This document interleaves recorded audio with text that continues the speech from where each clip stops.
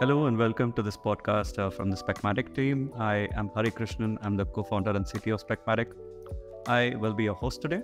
I'm thrilled to introduce our featured guest, Markus Oberlehner. Markus is an industry thought leader and senior full-stack engineer with expertise in Vue, Nuxt, and a passion for test-driven development. He's a seasoned practitioner of React, Next.js, and Remix, as well as an avid Node.js enthusiast. Markus also is exploring and learning machine learning right now, and he considers himself a true ML Padawan. How are you, Markus? I'm good. Good to be here. That's great. So why don't we start off, Markus, with your general experience in terms of the current state of affairs in building applications. I know you come with a lot of expertise with single-page applications and server-side rendering. So I'd love to hear your thoughts on the current state of the industry and difficulties that teams are facing and your general ideas around that. Yeah, so I think, of course, one big thing that's currently in the room is the how AI will affect development in the future. And this is also something I think a lot about. But what was mostly on my mind in the recent months was how can companies who just start out with going into the direction of more microservices-based architectures or even going into the direction of migrating to the cloud, how can they solve the problems they face when doing so? Because I think what we currently still struggle is that there are not a lot of best practices that are broadly communicated. And I think that's an important topic we currently still need to tackle. And of course, yeah, there is also the topic of AI, and that is something that's also very on the top of my mind. That's great. Thanks for bringing those two topics up. Those are close to my heart as well. Especially with microservices, the promise was that we'd all have the next best thing to bake bread, and we could all ship services independently and make progress. But that's hardly the case. And especially with front-end teams that I work with, they're often complaining that I cannot start building independently, I cannot deploy independently. That's been a very often cited issue. What is your experience in terms of that? Yeah, so I think one big problem that hides behind all this is that many of us coming from a world where we have batteries included frameworks, like when you come from a Rails world, for example, with Ruby on Rails, you have a framework where you basically are on Rails, so you can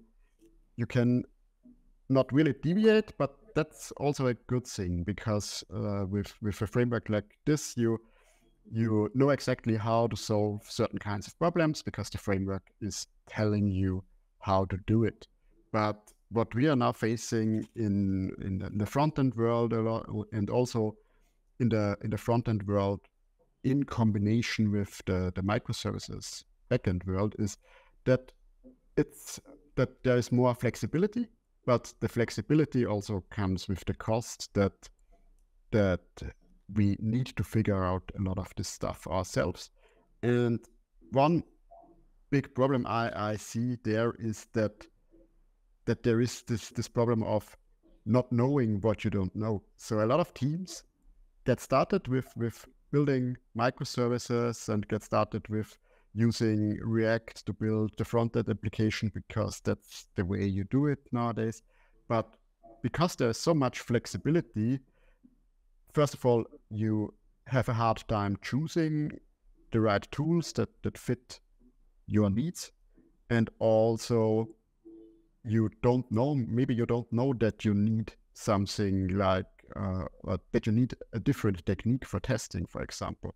You don't know that because you only know what the frameworks provided you. And now with more custom architecture, like it is mostly with microservices, you need to figure out a lot of this stuff yourself.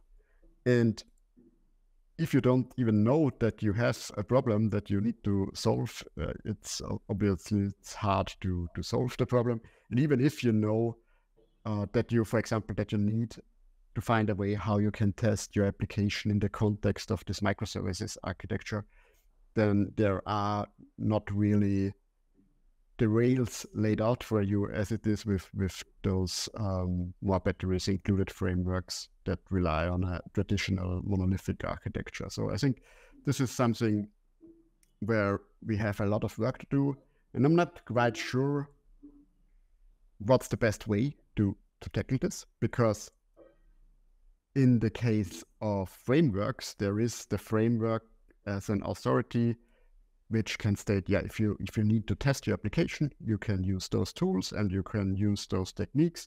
And there is this one single information source where you can get and where you can learn how to apply certain best practices.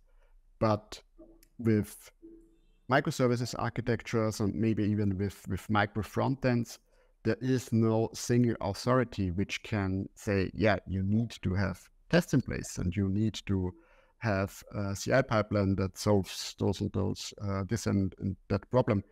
And that means you have to figure out all of this yourself. And this in turn means that you need to have a very high level of expertise and a very high level of maturity in your teams. And yeah, as I said, not quite sure how the best way is to solve this.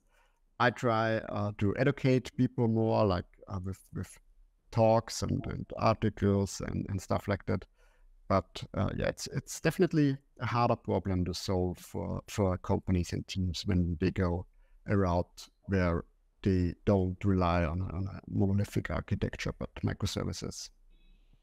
I can completely relate to that. All of the snowballing into an integration hell when all the microservices and front ends come to that last point and then figure out there are issues.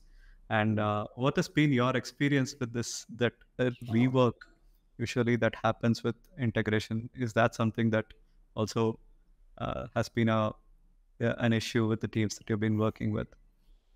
Yeah, what I noticed is that it's very easy to fall back into old habits.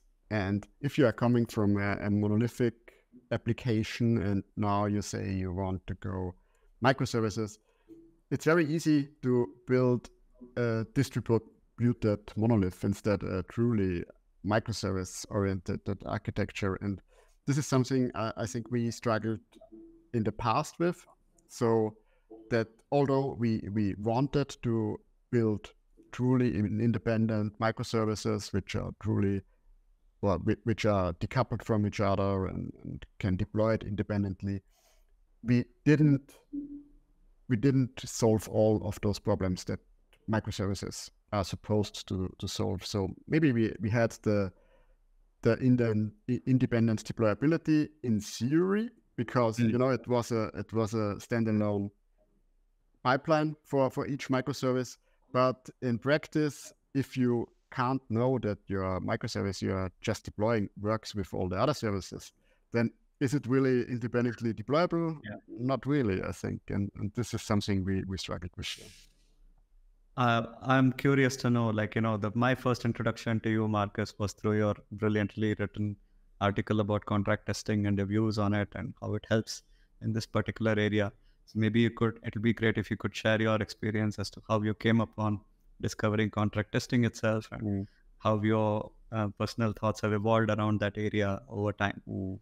Yeah.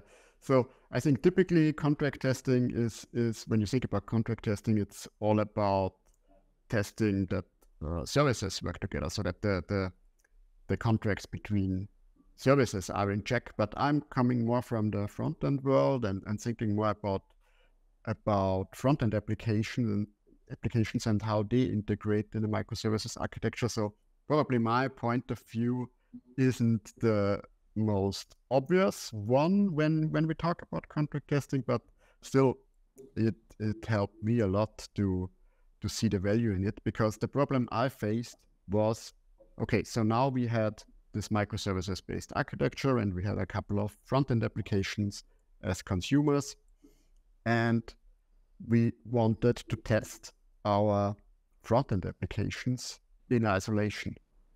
And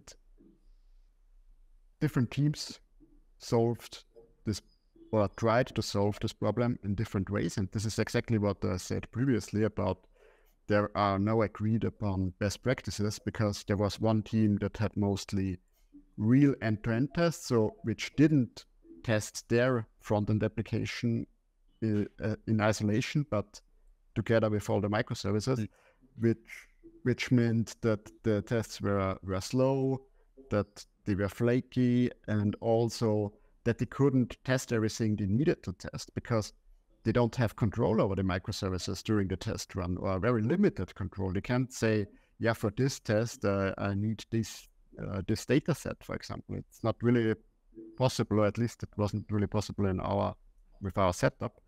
And then there were other teams that used mocking, so they mocked all the requests to the microservices. And although this is a way to go, it only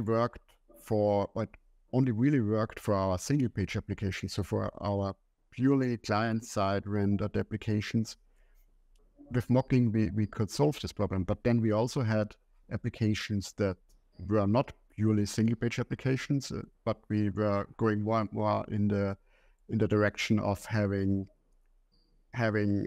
client-side applications that have a BFF, or client-side applications or front-end applications that have traditional server-side rendering.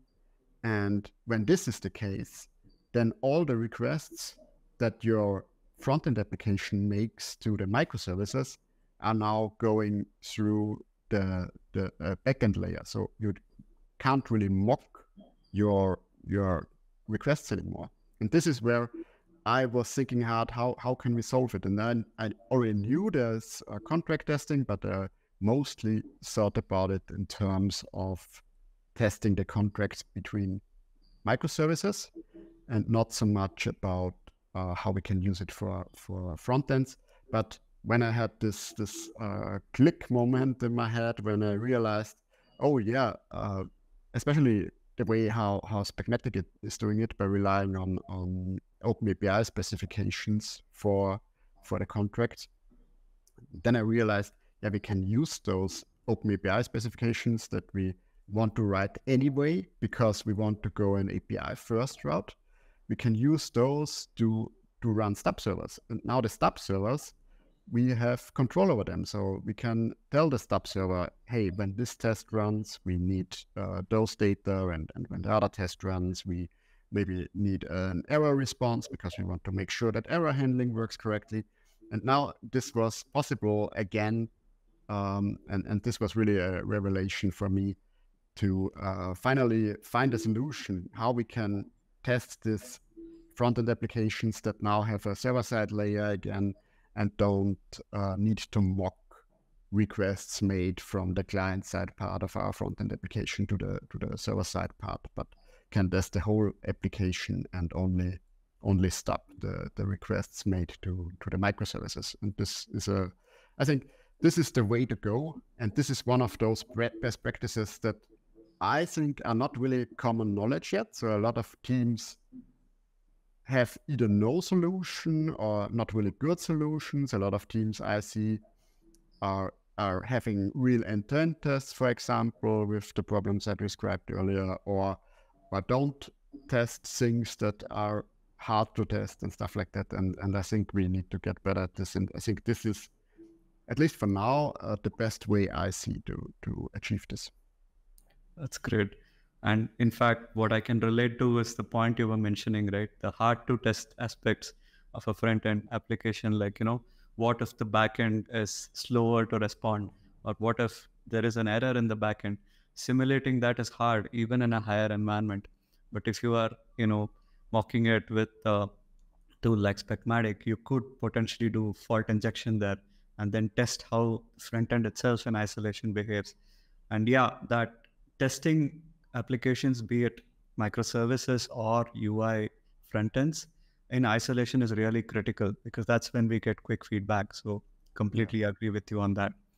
And your in the future, like, like you said, this is an area which is not common knowledge yet. I think people are still warming up to the idea. So what would you think this idea should evolve in the future into, and especially given your leanings on ML and AI and how testing is evolving with that?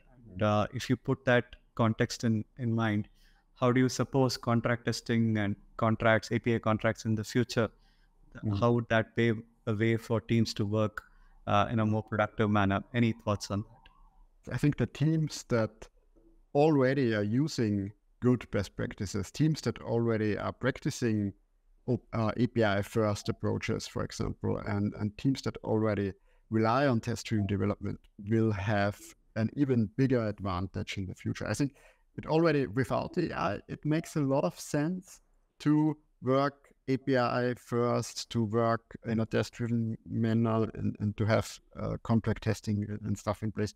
But it will give those teams that already practice those things a head start, I think, when they switch to tools that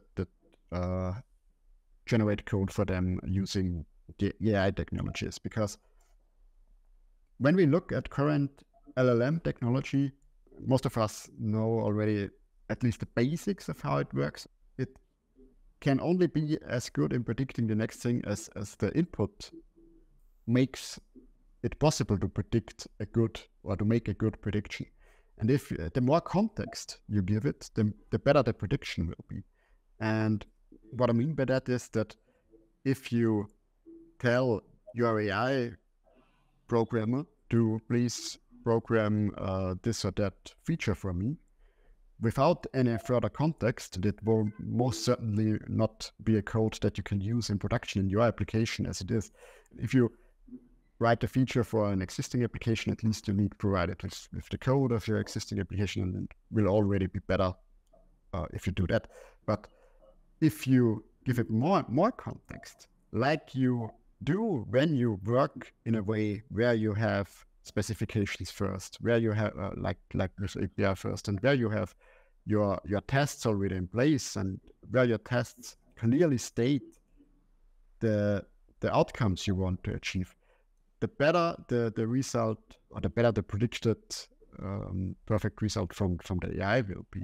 So if you apply current best practices, I think it will help you very much in building applications with the AI systems in the future. So currently, if you think about best practices for product teams building digital products, is you start out with user research. So you ask your users, or you try to find out what your users really need, what outcomes they want to achieve with your application. Because otherwise you're just building features and you're building a feature factory, and maybe your features work good or not, but if they don't do what your customers need, then they are worthless regardless of how well you program them.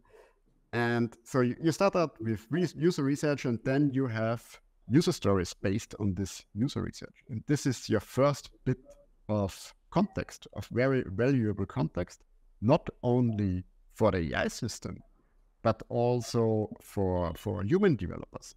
So that's the nice thing about working, about already using best practices that will help you in the future, is that they already work now, and many are already doing them, but a lot of people are not doing them. So from this, you can have certain acceptance criteria. For example, if you are working in the healthcare industry, your acceptance criterion can be that it is very reliable. Or if you have, if you are an e-commerce, maybe an acceptance criteria is that you survive the Black Friday request search and stuff like that. And again, you have more context. Now you have the user story and you have acceptance criteria. And from that, you can write your automated tests, which make sure that you fulfill the acceptance criteria and that you fulfill the outcome that is specified in your user story.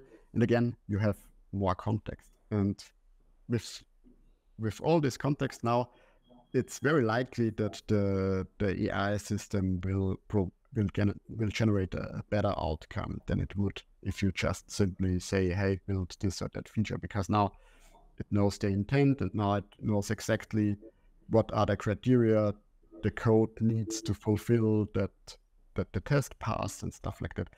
And you will reach a better outcome doing it that way, but you also have the tools you need to deal with certain shortcomings of AI systems. So the AIs, as most of us already experienced, are prone to hallucinations, for example. So they make up stuff that looks plausible or sounds plausible, but it doesn't really work. And if you don't have automated tests in place, and if you don't ensure, maybe even if you let the AI write those tests, but if you don't ensure they are correct, then you have no way of knowing if what the AI produces for you is correct.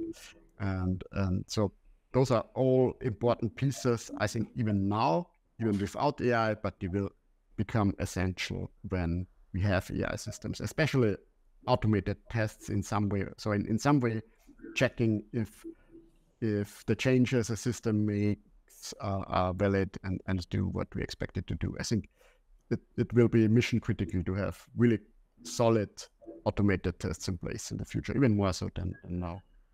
I think that's a very nuanced view, and I'm glad you went into such detail. It's not just about magic, right? AI is not magic. There is hard science and engineering, and like you said, there has to be that checks and balance. Even if you are generating both the source code and the tests, they both have to have some sort of a guardrail, and that's exactly the kind of thought process also we are aligned on by means of making Specmatic, taking open API specs and making them executable contracts gives free tests, but then that's acting only as a guidance for the rest of the pieces. API specifications are indeed acceptance criteria for the API, one sort of an acceptance criteria. And also, like, it's a good point which you brought up, which is how we slice our the stories and the acceptance criteria. Like, we call it the ilities slicing, which is the reliability, scalability, all the ilities. So all of those good practices definitely add up. And it's not just about, like, suddenly I'm in the AI age, I don't need to worry about any of the good stuff that we've learned. The fundamentals still matter, and that's what will actually amplify with AI. So Yeah, beautifully put. And what would be your advice for someone who's embarking on the journey of, like, say, adopting contract testing or new to it?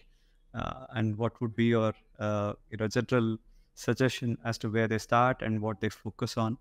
Because I see a lot of confusion when they take it on. It looks like a very daunting topic, and then people shy away from it or actually have bad experiences, and, like, they leave out such a beautiful technique. So I'd love to hear from someone who's been a practitioner and a thought leader in this area to talk about it. So if you are not familiar with something like testing, then it seems like such a big thing. It's like this confusing big topic, and you don't want to have to do anything with it. So, and I experienced this with a couple of things. So when I was new to testing was for me this must be complicated. So in my head there was testing is this complicated thing, and it must be above my pay grade basically. So and then you get into it, hopefully because you are motivated because of some reason, and then you notice that no, it actually isn't that complicated. So this would be my first advice: is don't assume that something you want to learn or you need to learn is too complicated for you. I had recently I was learning a little bit about machine learning, and I was completely new to the topic, and I was completely new to even Python. So before I never wrote a single line of Python. And so this was machine learning must be very complicated because there is a lot of maths involved, and then there is this programming language I don't know. So it's this huge, really this huge barrier to entry, I thought. And then I had some idea, and this idea, what I want to solve with machine learning, and this idea sparked a lot of motivation. And then I realized that if you go step by step, actually it's not that hard. Things are not that hard, especially things that are already established in the community, like with machine learning. Of course, the science behind it is hard, but if you are a regular machine learning engineer, you don't have to fully grasp the science behind it, at least not at the beginning. And this is a recommendation. If you want to learn anything, but for the matter of this podcast, if you want to learn more about contract testing or testing in general, don't assume that it's this big, complicated thing, but assume it's easy, or at least it's learnable, and there are people who already thought hard about it and made tools that make it easier, and it is that way. So with testing front-end applications, you have tools like Playwright, which make it really easy to write tests for your front-end application. And with Specmatic and certainly other tools in this area, you have tools that make it easy to even write contract tests. So don't assume it's so hard and it's above you. So this is, I think, in general, for learning anything, it's the mindset that matters. And more specifically about contract testing, I think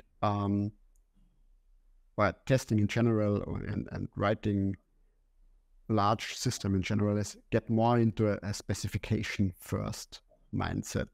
So there are some that argue that testing is even the wrong word for it, because testing somehow feels like something you only do after you are finished with something, and then you test it and make sure that it works correctly. But I think that's the wrong way of looking at it. I think if you want to get into testing, if you want to apply best practices on how to build more complex systems like microservices architectures, is get into this specification-first mindset. Think in terms of API first. So instead of instead of going right into the code and write some code, and then you have to later change the code again and always do manual testing to make sure if the code that you just wrote and the code that you changed again does what it should do. Turn it around and start with the specification. Start with thinking about I need the following API, and this API needs to solve the following use cases for certain types of consumers, and how can we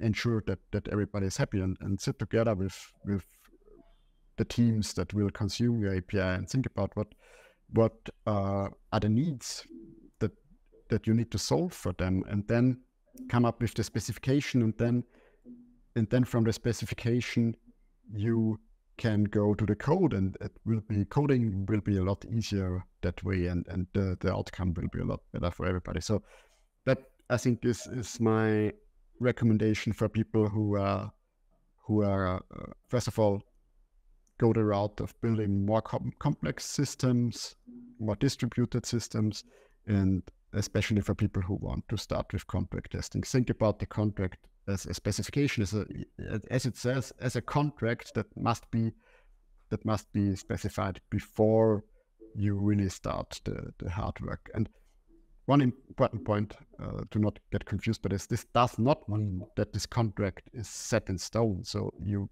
can always change contracts, but everybody has to agree to the changes. This is the important part. Yeah. That is excellent. I think I'm so happy you brought up two important points, right? API design first is like, I'll go in reverse order. API design first does not mean it's waterfallish, right? It's evolutionary architecture. You can iterate on the API design. Does not mean you have to set in stone on day one. I think that's a misconception that does exist. So yeah, again, thanks for clarifying that. And like you said, the word testing sometimes can have like other connotations, right? even with test-driven development, as a fan of Kent Beck myself, I always thought of it as test-driven design. It's about the design of your code and your system rather than just writing a unit test.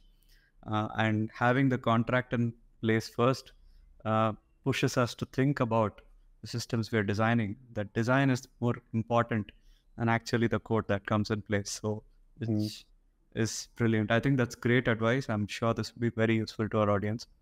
And I also love to know, as someone who's been using Specmatic and Anger for some time now, what is your feedback for our team? Anything that we could improve on?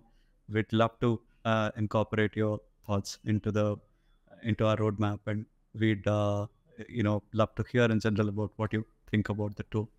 I'm really a big fan of Specmatic and how you tackle it, because other tools I know for contract testing mostly have their own custom specification format, and I'm a big fan of using the default or the standard OpenAPI specification. So I think the overall feedback it's an awesome tool, and everybody who not using it nowadays should use it, I think, for contract testing.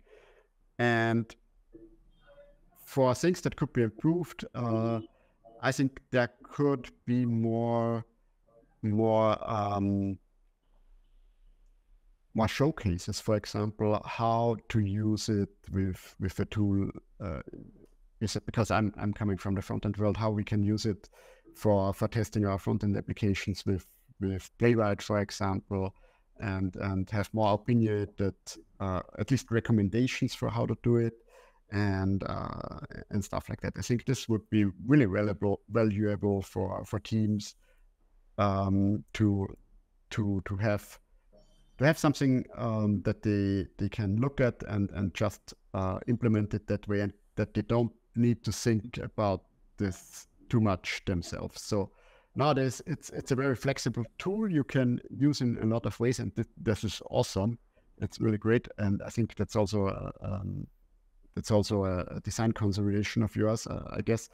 But it helps a lot of teams who are less mature and who don't know or are new to the topic and who don't have the resources to figure out so much stuff. For those people, it probably would be very helpful to have a default way of doing things with certain tools and certain frameworks and stuff like that.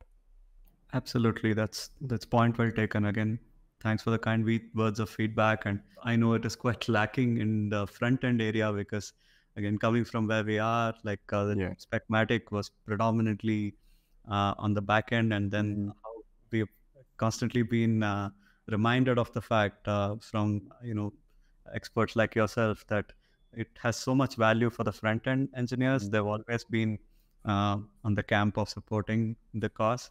So certainly we need to put our efforts in there, and we'll like your idea is correct, to have that, some examples which can be directly followed, or an opinionated framework aspect which can be incorporated. So that's certainly something we'll look into. I think that's the beauty of Specmatic, is that although you probably didn't intend it to be used also very much by front-end engineers, it's built in a way that it's very easy for front-end engineers to use it for their use cases as well. So it's really a beautiful thing, actually. I'd be happy to hear if there is anything else that you would leave our audiences with, any other pieces of wisdom that you would like to share with our audience. Happy to hear that. Oh, I think I want to reiterate 2 points. First of all, because I recently, as I said, I had the experience myself. If you, first of all, learn new things, and go ahead and learn new things, and don't be intimidated by things that look complicated or have complicated names, like recently machine learning or also testing is something I know that a lot of people think it's so complicated and it's above my head how to do it. Don't think that way. Adopt the mindset of everything is easy if you take it step by step. So I think this is one thing I want to mention here. And I also want to reiterate, think more in terms of specification first, especially Right, the more complex your systems get you work on, the more important it is to turn it on its head and think about the specification first before going too deep into implementation stuff. And as you already also wonderfully pointed out, don't think that this means in turn that you have to know everything perfectly before you get started.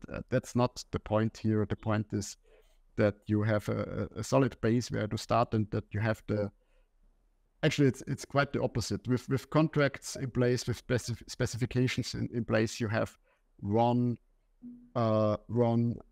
source of truth where you can make changes and actually propagate those easily to the rest of the system. So actually working specification first makes it easier for you to make changes in the future. So adopt this mindset. The more complex your systems get, the more important is it to think about specifications. Thanks again for your time, Markus, and I'm sure our audience will benefit greatly from this conversation of ours. And and we'd like to thank you on behalf of the team. And for our audience, do like and subscribe to our channel so we could have more such distinguished guests as Markus in the future. So thank you. Thank you for having me.